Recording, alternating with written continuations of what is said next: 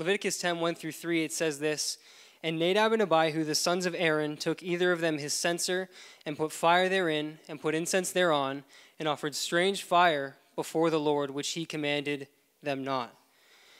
And there went out fire from the Lord, and devoured them, and they died before the Lord. Then Moses said unto Aaron, This is it that the Lord spake, saying, I will be sanctified in them that come nigh me, and before all the people I will be glorified.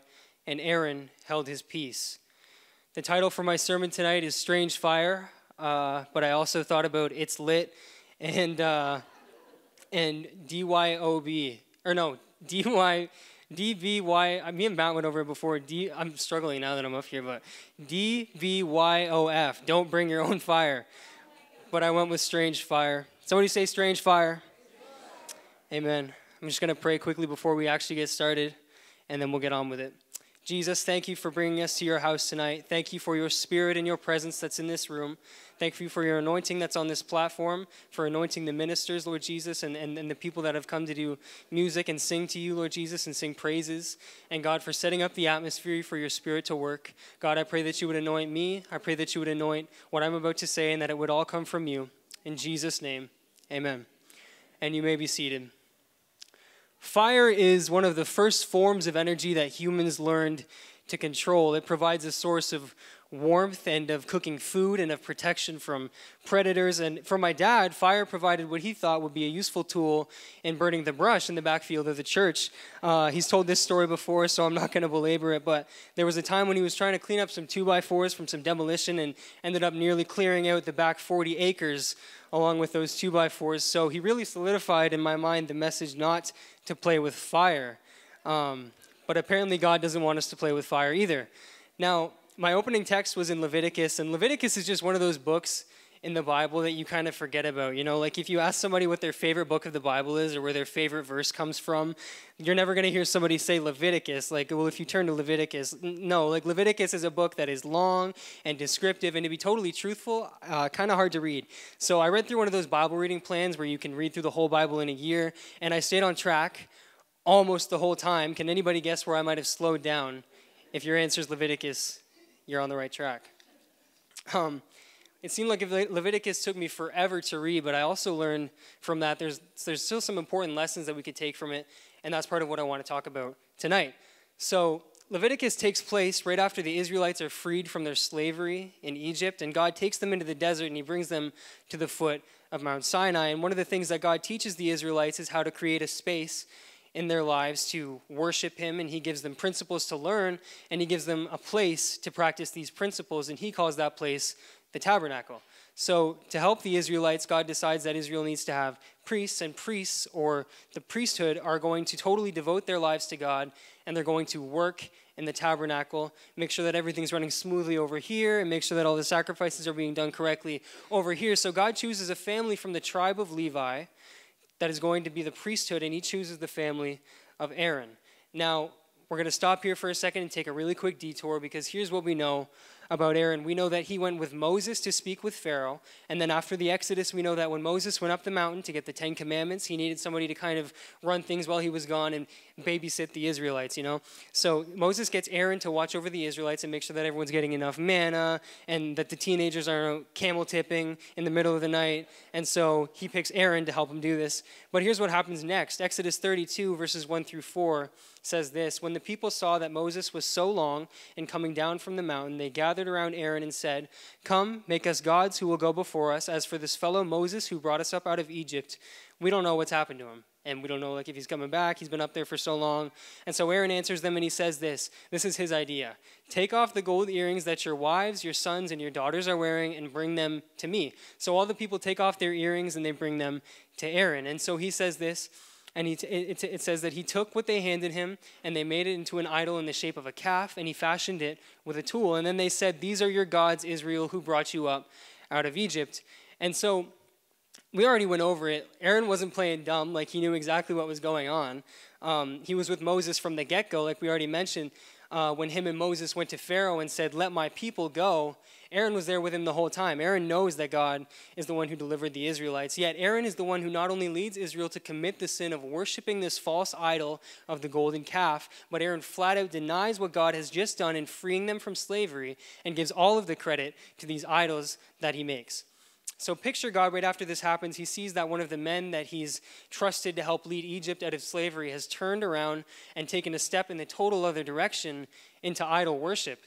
But here's how forgiving and gracious God is. Here's how he reacts to this scenario. In spite of the huge mistake that Aaron makes, God still chooses Aaron's family to be lead as priests, and they're the ones who are going to lead Israel into the presence of God and into the relationship that he invites them to join him in the wilderness. The encouragement here that I took from it is this: Aaron was never qualified. He didn't do anything to get God to make him priest or to qualify him for being priest, but even still, God's vision for Aaron and his purpose for Aaron was so much greater than Aaron's mistakes and his past and his faults that God saw Aaron's potential, and God looked at him and he said, "That is who I want to intercede for Israel. That's who's going to lead them into my presence." Is anybody grateful that God still has a plan for you like he had for Aaron?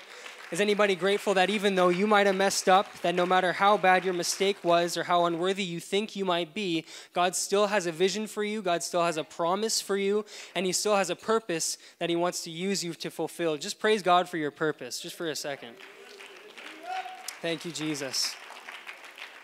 We worship you, Lord. So God designates Aaron's family to be the priesthood. And Aaron and his 4 sons, Nadab, Abihu, Eleazar, and Ithamar, get ordained as priests. And this is a big deal. Leviticus 8 details it for us, and I'm not going to read it, so they're not going to have it on the screens, but it says that they're dressed in fresh robes and sashes, and the blood from their ordination offering was brushed onto their ears, their thumbs, and their toes, and they were still amazed and in awe because they had just witnessed a fire that literally came out from before God and consumed the burnt offering beforehand. So to put this into perspective, and it's not a perfect comparison, but imagine how amazed you would be if you make dinner one night and your family gets around for dinner and you pray over it and you bless it, and then all of a sudden God makes the pot roast, he swoops in, he makes the pot roast you had planned for dinner, bursts into flames and consumes it. You might get excited because now you have an excuse to get pizza or skip the dishes, praise the Lord. But the point is this: God marks these priests and he makes it clear that the purpose of the priesthood is something that is sacred and it's something that's important. And he marks it with a fire when he consumes that sacrifice. So one of the greatest responsibilities and privileges of being a priest when they would go into the tabernacle to offer up sacrifices and prayers to God and intercede on behalf of the people, the priest would carry in a censer that they took from the altar of incense. And because the altar of incense was used for burning incense, the censer would carry a fire and put off a smoke that it says was a sweet smell that pleased the Lord. So here's where we get into trouble. Somebody say, here's the problem. Nadab and Abihu, on their first assignment as priests of Israel, they decide to go into the tabernacle without getting fire from the brazen altar. So this step in the process was so crucial because Leviticus mentions several times that the fire in the altar was to burn continuously. God wanted a perpetual fire there, and he must have had a reason for it. Before the giving of the law, God appeared to Moses in the burning bush that wasn't consumed. In Exodus 3, God shows the appearance of a continuous fire when calling Moses to lead the people of Egypt out into a new land. And then later, when God was leading the Israelites out of Egypt, he appeared as a pillar of fire at night in Exodus 13. Then came the law. Outside the tabernacle, the fire for the burnt offering was commanded to be kept burning. Never was it to be extinguished. In Leviticus 6, verse 13 instructs, the fire must be kept burning on the altar continuously. It must not go out. This is mentioned 3 times in this chapter in verses 9, 12, and 13. And that one reason the altar, or the fire on the altar was so important was that it was started directly by God. In Leviticus 9:24, it says that there came out a fire from before the Lord and consumed upon the altar the burnt offering and the fat, which when all the people saw, they shouted and fell on their faces. So the fire on the altar served as a constant reminder of God's power. It was a gift from heaven, and no other source of fire was acceptable to God. He makes that very clear. This fire also represented God's presence. In Deuteronomy 4:24, it says, "For the Lord thy God is a consuming fire, even a jealous God." No wonder God had a problem when they decided to make their own fire to bring before God. When Nadab and Abihu brought their own fire, God rejects it and he calls it strange fire. When Nadab and Abihu bring their humanity into God's holiness, not only does God reject their strange fire, but he rejects the ones who bring the fire, and Nadab and Abihu fall dead there in the presence of God. Now, this might seem pretty cruel or maybe unnecessary that God would have to kill these two people for what they did, but God was setting a standard, and he was giving us a warning that when he gives direction, to follow what he says. When we go our own way, it's going to lead us to failure. So when God gives me direction, he doesn't want me to bring my personal opinion, my personal excuses, my personal fragility, my personal philosophy, or my personal preference, because he already showed me that he's not going to receive it. He already called it what it is, and he called it strange fire. My last point that I want to make, I was going to be quick tonight. Nadab and Abihu went straight into the presence of God without their father.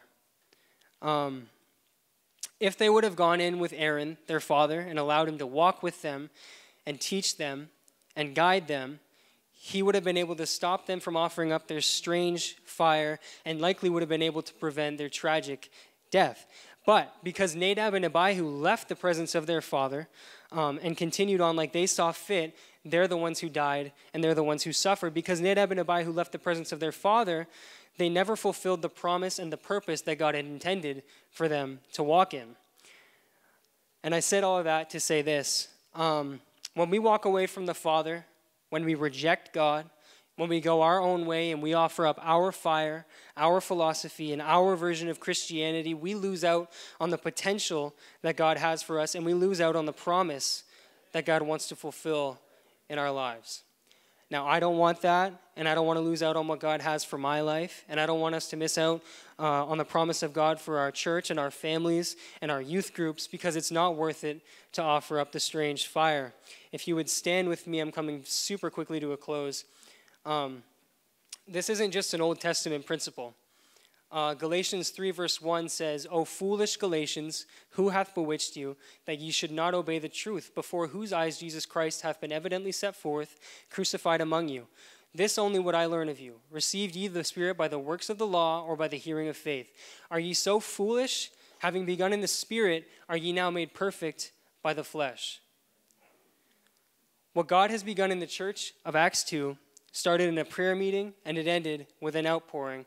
And that can't happen if it's in the flesh. We need the same tongues of fire to settle on us today that they had in Acts 2. And this can't be completed by our human effort, our ability, or our ingenuity. It can only happen with the fire of the Holy Ghost. And I want to be a part of that. I want to make sure that whatever we're offering to God is fresh fire, holy fire, and acceptable to him. So why don't we just lift our hands and offer God praise tonight and offer him fire that is holy. Thank you, Jesus. We worship you.